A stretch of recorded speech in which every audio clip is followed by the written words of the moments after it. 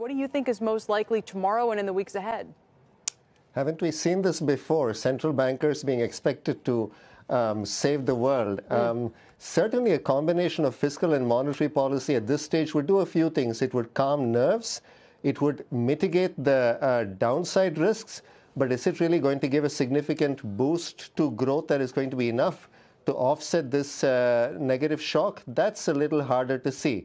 The problem is that even if there is significant stimulus coming from both central banks and from fiscal policy, it's not obvious that businesses or consumers are going to go out and spend that money given all the uncertainty that's still lurking out there. Right. But certainly this will put a bottom on how bad things could get, and that is very important at this stage. The major debate right now is whether monetary policy is the right tool. Now, there are those who say, look, the neutral rate, let's just call it, what the economy needs is the neutral rate has fallen, so therefore the Fed has to respond, and it doesn't really matter what the cause is. What would you say to those folks? And what about the idea that, look, maybe there could be something on the fiscal side that could help improve the economy's prospects a little bit better?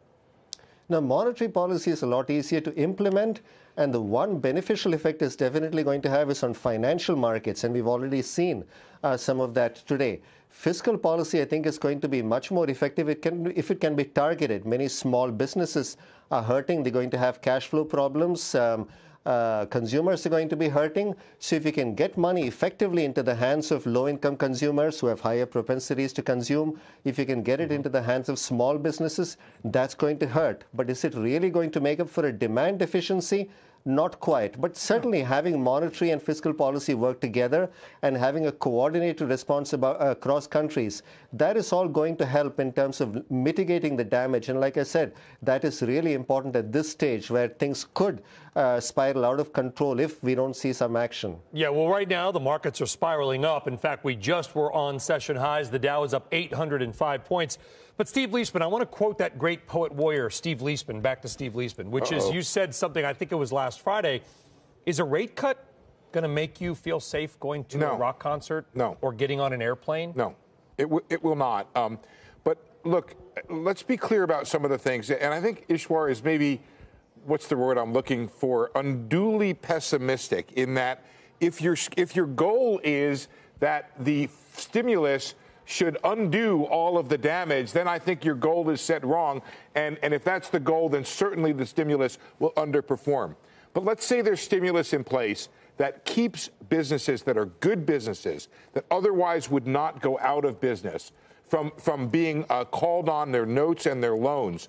Let's say you have loans or stimulus out there that would keep other defaults or spirals from happening in markets. In that case, no, it doesn't undo it all. It doesn't cause people to not go to rock concerts or get on planes. But I mean, what about certain businesses in the travel business, Brian, which you're very familiar with, or the energy business that would otherwise go out of? They could potentially go out of business. I was supposed to fly to Houston Sunday for a conference. I got if there's 6 months of a decline in demand, some of these businesses could go under, and there's a legitimate question as to whether or not there's a role for government to come in and say, you know what, let's put a floor under that. Let's stop that pain from happening that otherwise shouldn't happen. We're going to have to deal, as Eswar suggested, with perhaps dramatic declines in supply, dramatic declines in demand in certain businesses. But let the government come in and do two things.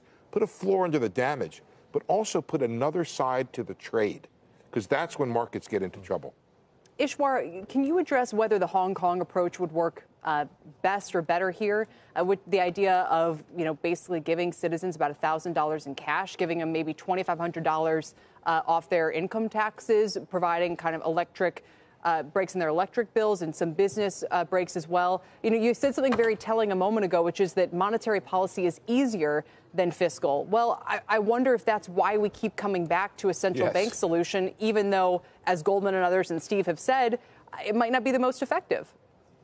I think to pursue Steve's point, the key question is how best to limit damage at this stage. Certainly the big supply disruptions, the fall in demand cannot be fully counteracted, but maintaining people's confidence at this stage is very important. There are certainly small businesses that are going to fold if they don't have cash flow. There are consumers that are going to be in very precarious circumstances if they don't have money in their pockets.